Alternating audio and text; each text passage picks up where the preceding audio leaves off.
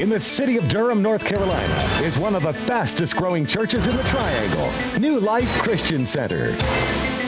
This beautiful and exciting church meets the needs of your entire family. Today, we are privileged to join Pastors Andrew and Cheryl Singletary as they present the Prevailing Word telecast. Here's Pastor Andrew Singletary. When Jesus came into the coast of Caesarea Philippi, he asked his disciples, saying, "Whom do men say that I, the Son of Man, am?" And they said, "Some say that you are John the Baptist, some Elijah, and others Jeremiah or one of the prophets." And then he says unto them, "But whom do you say that I am?" And Simon Peter answered and said, "You are the Christ, or the Son of the living God." And Jesus answered and said unto him, "Blessed are you, Simon Bar-Jonah, for flesh and blood has not revealed it unto you, but my Father which is in heaven. And I say also to you, that you are Peter, and upon this rock I will build my church, and the gates of hell shall not prevail against it." And then we had you to underline, upon this rock, I will build my church. Upon this rock, I will build my church. And the first thing that we notice about this phrase, upon this rock, I will build my church, is that it's written in the red in our Bibles. Isn't that right? And that's to let us know that this is the Lord Jesus Christ is the one that's speaking, because it's written in the red, into our Bible. And notice now that Jesus says that, he made this statement. He says that, I'm going to build my church. Everybody say, build my church. Jesus says that, I'm going to build my church. And before Jesus was talking about, before he got to that statement that he was going to build the church, first of all, he asked a couple of questions, to those that follow him. Amen. And that's one of the reasons that, in most of my teaching, I'm always asking you questions. And the reason why I do that is because I got it from Jesus. Amen. See, Jesus always asks people questions because questions can locate you. It'll let people know where you are at. Amen. And I also let you know where you are at. Okay.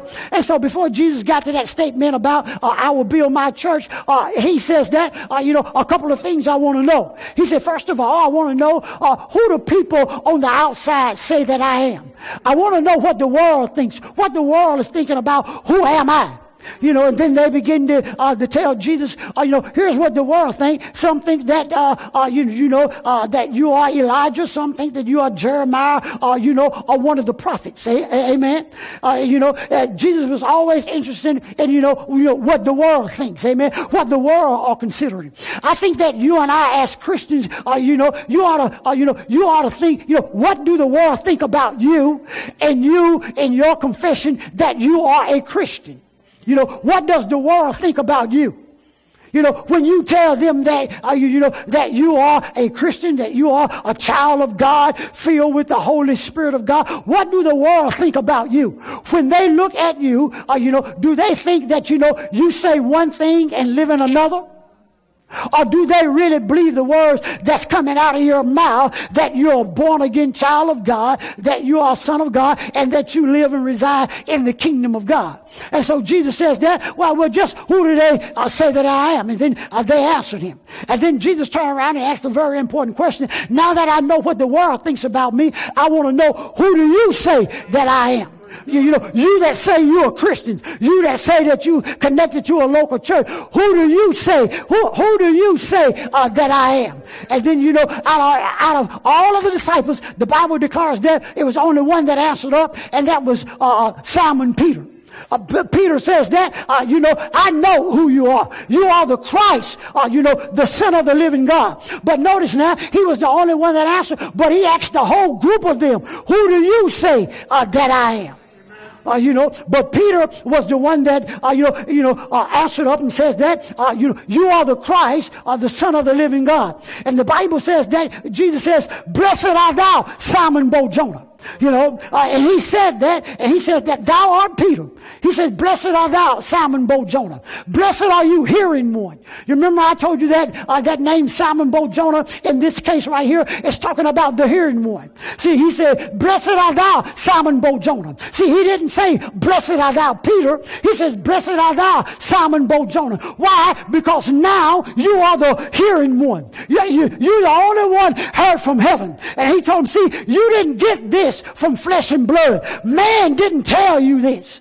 A human being, you didn't get this from a human being. You got this from my Father which is in heaven. And so he called him Simon Bar-Jonah, a hearing one. You heard from heaven. You heard God say that I am the Christ, the Son of the living God.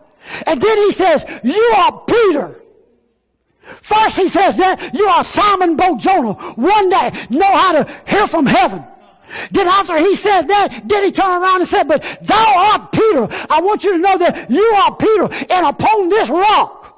What rock? The rock of the Word of God. The rock of the revelation that I am the Christ, the Son of the living God. That's what I'm going to build my church on. That's what I'm going to build my people upon. Why? That I am the Christ of the living God. So I'm here today to let you know that the church should be built upon the revelation of Jesus Christ. It shouldn't be built on the personality of a man. See? And that's how most churches are known. By the man. Creflo Dollar run that church. T.D. Jakes run that church. etc., run that church. And so most of the emphasis is on man. And he says this, I'm not going to build my church on a man.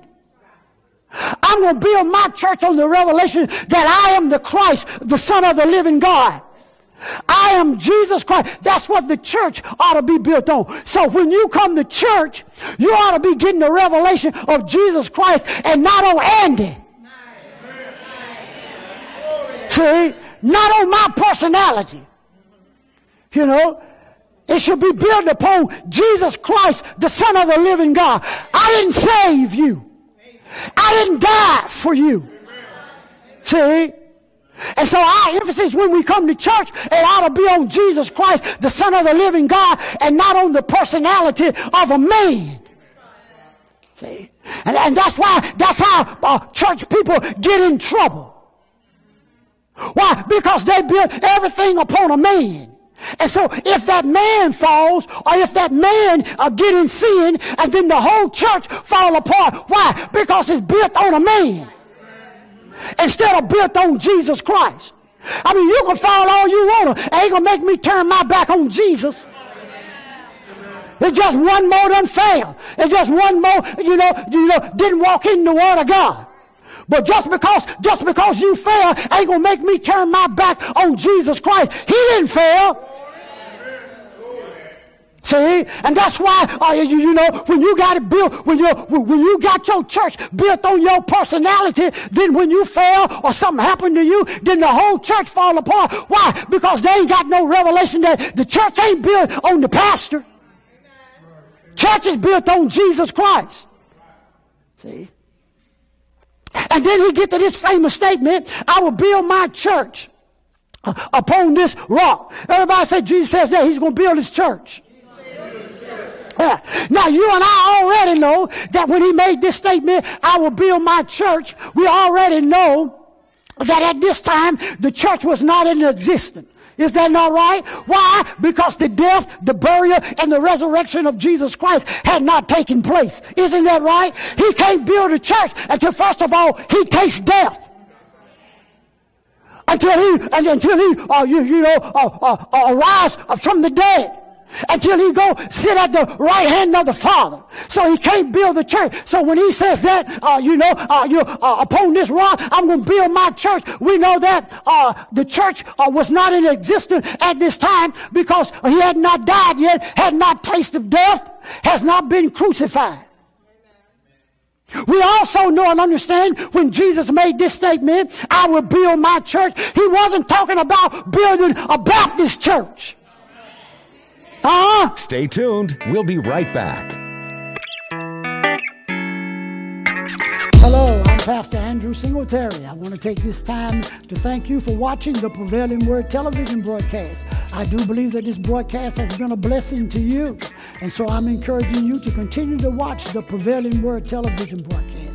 By the way, if you and your family are looking for a place to come and worship around the Word of God, how about coming and check us out, New Life Christian Center? We believe that New Life Christian Center is the place to where you can get all of your needs met. And so I'm inviting you to come and join us around the Word of the living God. So I look forward to seeing you soon. Have a blessed day.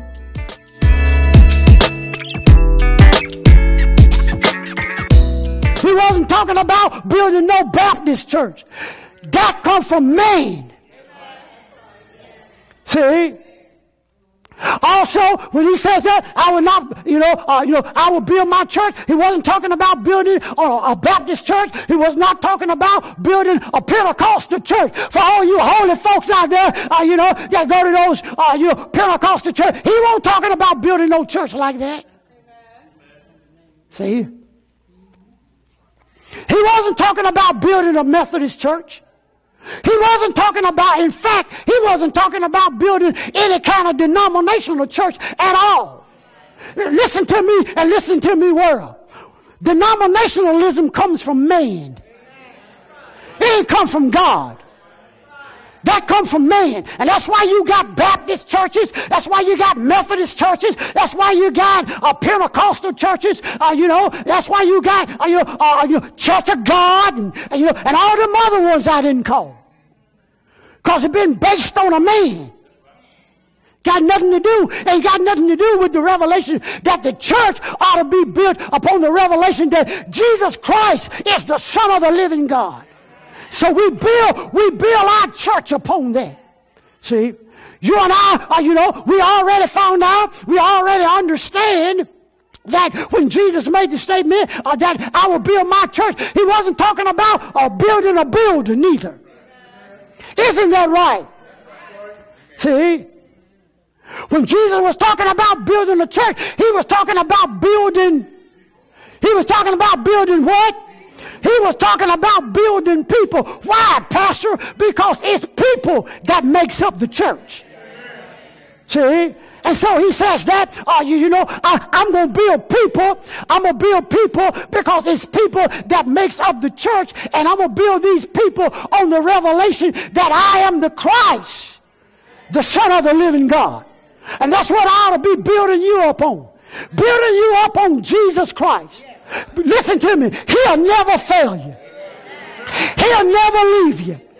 He'll never forsake you. You make me mad, I might leave you. I might forsake you. But I'm talking about one that'll never leave you. I'm talking about one that'll never forsake you. I'm talking about one that'll never fail in life.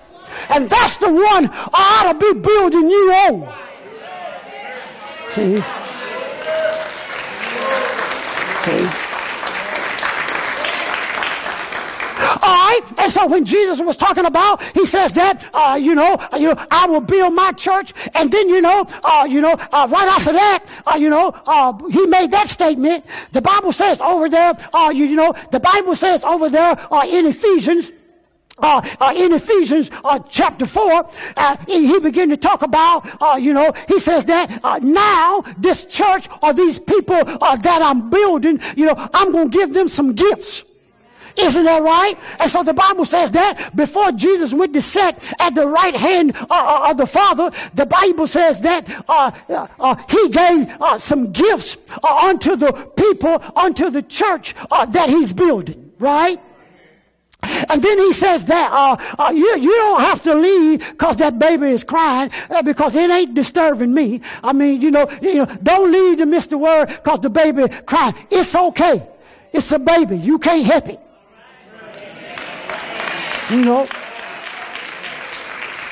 I believe God sent you here to hear something. So it's okay.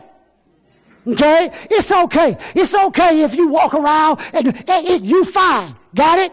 Okay, so when Jesus said, he says that before I go and sit at the right hand of the Father, what I'm going to do, the people that I'm building, the church that I'm building, I'm going to give you, I'm going to give them some gifts. And one of the gifts he gave to the church is pastors. Everybody say pastors. And see, that's what I am. I'm a pastor. See? And so Jesus says that, I'm going to give you, some pastors. And so with that thought in mind, we're on a teaching series called The Local Church and the Pastors. Amen. Say that with me. Say the local church and the pastor. Come on, say it again. Yeah, the local church and the pastor, is this teaching series that we're on. And the last time that you and I were together, we talked about church membership and what it means to be, to be a member of a local church. And we found out that now that you are born again and in the kingdom of God, and you are a child of God, you are a son of God, you are a daughter of God, it is the will of God that you join, that you connect yourself to a local church. Isn't that right? And so we talked about, that last week. And so today, I'm going to talk about the making of a better church. That's what I want to talk about today. The making of a better church. Say that with me. Say the making of a better church. Come on, say it again. Yeah, that's what we're going to talk about today is the making of a better church, okay? All right. Now, as we get into this, talking about the making, of a better church, I'm gonna say some things. I believe that I might say some things today that might, might move you in a different way, and I'm glad. Yeah, you understand what I'm saying? See, I'm glad. See, you ought to, there ought to be times that, listen to me, there ought to be times that when you come to church, you ought to get downright mad. Not mad at me. Downright mad at the way the devil been treating you. And how the devil keeping information from you. And how the devil, running your Christian life. You ought to get mad about that. And you ought to be glad that you got a man of God that's willing to teach you the truth.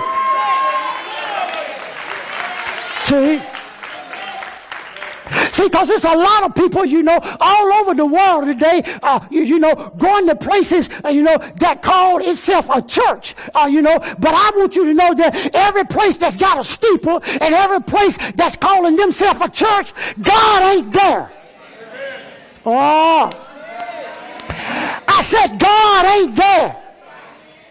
See, you got to know where God is. See, God don't visit every place that's got a steeple and that's calling its name a church. See, there's some places that got steeple and calling their name a church. God got Ichabod written upon those places. You know what Ichabod means?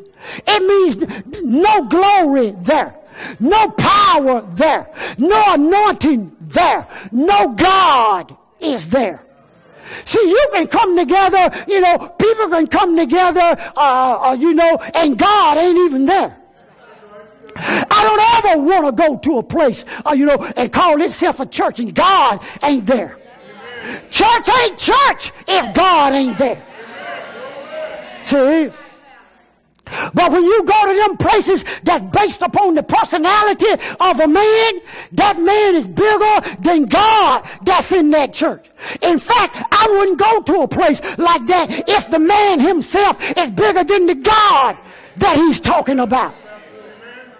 See, that's why the Bible says that we as preachers or you as members of the body of Christ, you shouldn't think of yourself more highly than you ought to. See, and you got some, listen to me, you got some pastors, with that personality. I'm bigger than God. Folk came here this morning. They ain't come here to hear from God. They came to hear me. I be the man. Well, the devil is a liar. God is the man and will always be the man. Somebody shout, God, he be the man. Come on, say it again. Say, we love you, Pastor, but you ain't the man. but you are teaching us about the man who is. Tell me who he is. I think we ought to give him a praise right now. See?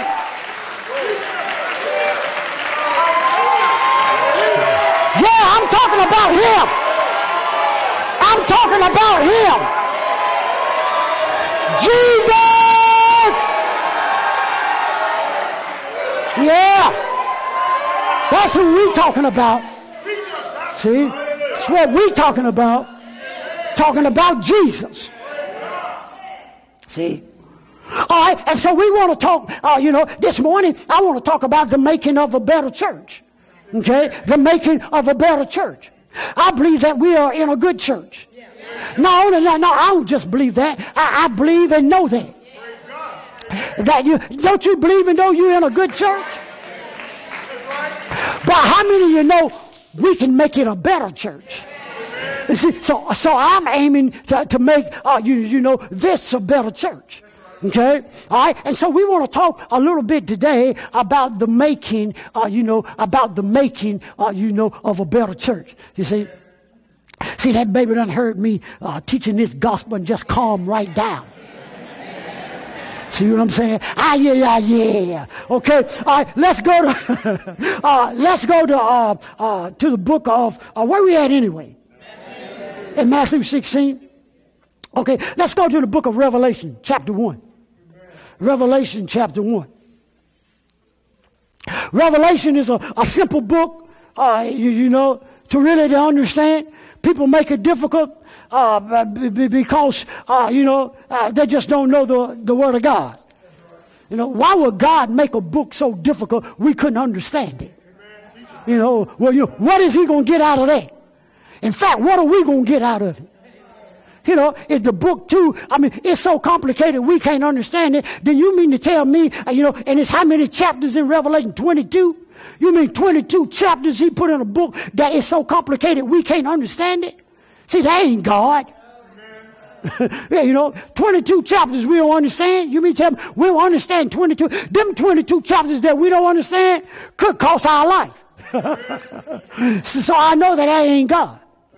Isn't that right? I say, I know that's not God. See? All right, are you in Revelation chapter 1? All right, in Revelation chapter 1, we want to look at verse number 11. Now, remember what we are teaching on. We are talking about what? Come on, everybody, what we talking about? Yeah, that's right. All right, now look at verse 11. Revelation 1, verse 11. Saying, I am Alpha and Omega, the first and the last. And what you see, write in a book. And send it to the 7 churches which are in Asia, and to Ephesus, and to Samaria, and to Pergamos, and to Thyatira, and to Sardis, and to Philadelphia, and to Laodicea. Okay? Now underline in verse number 11, 7 churches which are in Asia. Underline that. 7 churches which are in Asia. Okay? All right, so here we see in this verse, the first thing that we notice again is that it's written in the word in your Bible. It's written in the red in your Bible. And so here we see that Jesus Christ is speaking. Amen. See, this is the last book of the Bible and Jesus is speaking. And so here we see here that in this verse, Jesus is talking about the 7 churches in Asia Minor. This is what Jesus is talking about. He's talking about these 7 churches here in Asia Minor, okay? All right, now, okay, all right, now, look up here at me. So Jesus in verse number 11 is talking about these 7 churches in Asia Minor. Now, in chapter 2 and chapter 3 of Revelation, in chapter 2 and chapter 3 of Revelation, these chapters is giving us a preview of what these 7 churches was like. Or we can call it a rating of what these churches was like. Did you hear what I just said? Okay, listen to me. Chapter 2 and chapter 3 is giving us a review of what these 7 churches Jesus was talking about in Asia Minor. Is giving us a review of what these churches were like. Or we can say, giving us a rating of what these churches was like. The reason why I say giving us a rating of what these churches was like, because as a pastor, I believe that churches can be rated. Say this with me. Say, I believe that churches can be rated. Come on, say it again. Come on, one more time. Yeah, see, I believe that churches can be rated, just like restaurants can be rated, just like hotels can be rated. I believe that churches can be rated. I believe that churches can be rated poorly, fair, and excellent. See, that's how I believe that church can be rated. Once again, I believe that churches can be rated poorly. A church can be rated very poorly. It can be rated fair. And a church can be rated excellent. Okay? We here at New Life Christian Center, we want our church to be rated. We want our church to be rated excellent in our city. That's what we want our church to be rated. New Life Christian Center. We want New Life Christian Center. We want it to be rated as an excellent church in our city. We want our church to be rated in the top 5 churches in our city. And so therefore, I'm going to talk about how to make, we're talking about making, the making of a better church. I'm going to make it personal and talk about, the making, of a better church. Making our church, New Life Christian Center, a better church. That's what we're going to do. Amen. See, so everything that I talk about, it's going to be about us talking about making New Life Christian Center a better church, an excellent church in our city. I want New Life to be rated among the top 5 churches in our city. Okay? Now, I also believe that every pastor that's viewing me, by the way of television, by the way of live stream, by the way of YouTube, by the way of Facebook Live, and all that other stuff. I believe that every pastor ought to want to have a better church. Are you looking for a church that meets the needs of your entire family? Well, if you are, New Life Christian Center is the church for you. Pastors Andrew and Cheryl Singletary personally invite you to be part of one of the fastest growing churches in the Triangle. New Life Christian Center is where we produce the Prevailing Word TV broadcast. Service times are Sunday morning at 10 a.m. and every Tuesday night at 7 p.m. We provide children's church at our Sunday morning services. We provide ministries for women, men, singles, and teens. Come visit us at 7415 Fayetteville Road in Durham, North Carolina. For more information, visit us on the web at www.theprevailingword.org or call us at 919-405-2080. New Life Christian Center, where the Word prevails.